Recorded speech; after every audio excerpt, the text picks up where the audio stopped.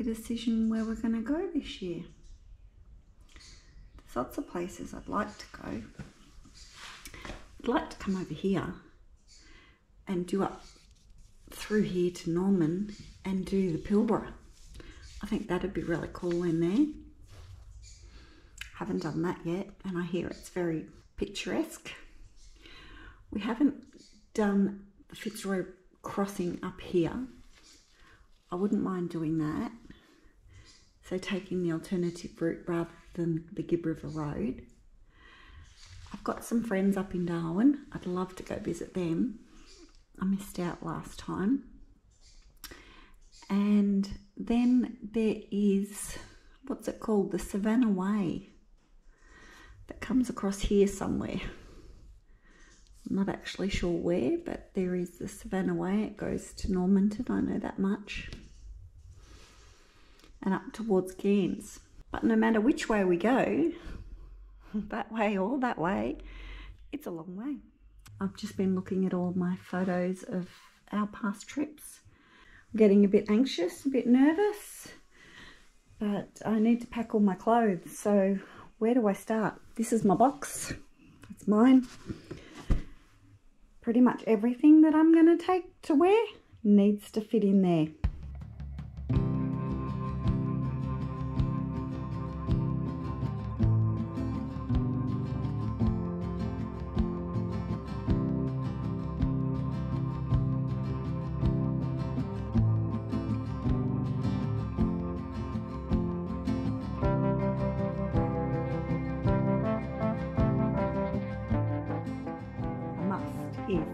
Take some books. And that cord there was driving me crazy.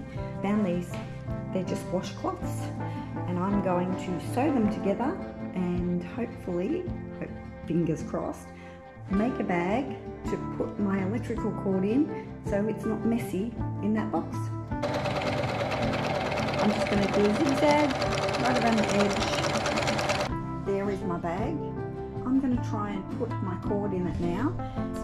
After sewing this, I realised, why didn't I just use a little Coles or Woolworths bag that would have done exactly the same thing, cost me nothing. Let's see if it fits in my bag, fingers crossed.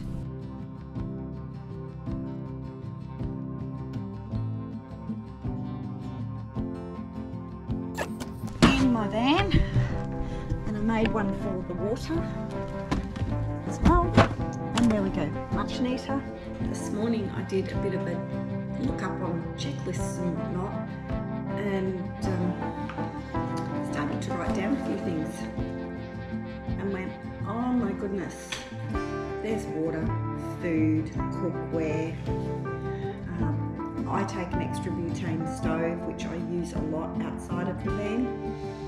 You've got your plates, your cups, your cutlery, your can opener, paper towels, aluminium foil, Ziploc bags, sponges, dishwashing liquid, a first aid kit, matches, rubbish bags, torch and batteries for the torch, safety pins, duct tape, pocket knife, backpack, water bottles. There are so many more things. This list could go on and on and on and be endless. You can take way too much, or you can take not enough. The key is there are shops all the way around. So if you have forgotten something, you don't need to panic. I'm sure you'll be able to buy it on the road somewhere. So what are you doing? Locking up the house. You're locking up the house? Locking up my shed. You're locking it up, ready to go? I'm going to go inside. It's cold. Oh. Put the heater on inside. Oh, is that what you're doing? Yes. Too cold down here in Melbourne for you at the moment, is it? It is, yes. Yeah? Terrible so weather. where are you going? Up north somewhere. Up north? Okay. Yeah. Alright, and when are you going? About 2 weeks. Have you got a destination? Wherever I end up. There is so much you need to organise before going away. And you just sometimes don't know where to start. In the front of it here, this is our boot. I have a folding table. I have a jaffle maker. A couple of folding chairs there. My mat, which is not a muck mat. In the front box here is our 2 AGM batteries. No, we don't have lithium. This is a bit of our fishing stuff in here. The bike goes on the front here, so usually can't get to that anyway.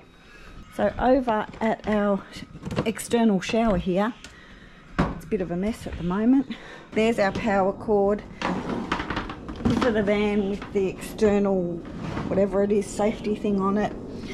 The blue hose, which is food safe water hose. My bucket here that I use as my grey water bucket slash shower bucket when I have a shower to stand in.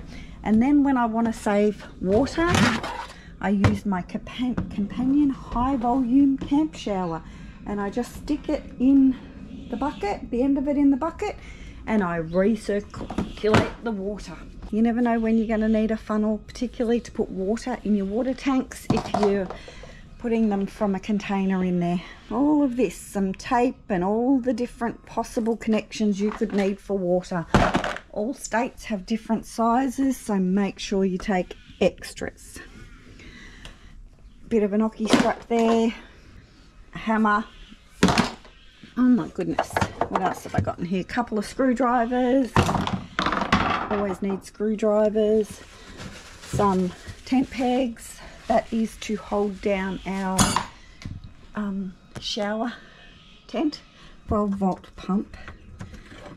And I bought an external water bladder to put in the back of the car, and this pump in here, there it is, if you can see that. This pump in here will pump the water from that external water bladder into the van. We only have 120 litres of water. We're not a big van. I better pack all of this mess up again. Welcome to our home for the next 3 months or so. This is our van. She's so cute. She's 11 foot long, but she has everything I could possibly want. We have plenty of storage space. 4 cupboards up on this side, 3 along the back, a couple more there, and a huge wardrobe here to fit all our clothes in. We have cooking, 3-burner cooker, works well. We have a sink, we have a fridge, and we have a pantry. There's not much more you could actually want, except space if people don't like spending a lot of time close to their loved ones. But this is our space. It's big enough for us. You don't have to be rich to travel well. Just give it a go. Hopefully we'll see you on the road. Thanks for watching. We appreciate it. Give us a like and a comment, and hopefully you'll subscribe to our channel to watch our future content. Have a go at this Aussie slang game. A few of these words I haven't heard in a long, long time, but they certainly bring back some memories. It's just a little fun. Anyway, stay safe and well, and I hope you get to enjoy some adventures as well.